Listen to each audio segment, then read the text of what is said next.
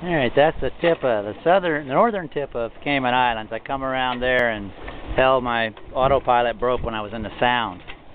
Anyway, this is this little shaft tip broke off of this gear, and then it slipped, and then the belt came off.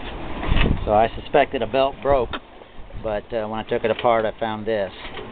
So I had another one of these units. I tend to buy the same thing even if they break and just try to use them for parts.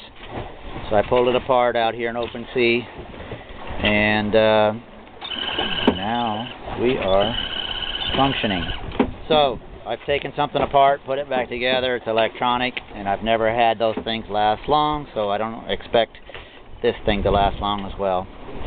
But at least we're going to give it a shot and get back on the road here. I'm tired of driving this thing by the stick, you know. I bought this so that it will drive 700 miles, not me. Otherwise, I'm not going to get any sleep. So we're back on the road. I'm going to fire this thing up and see if she'll run. Adios.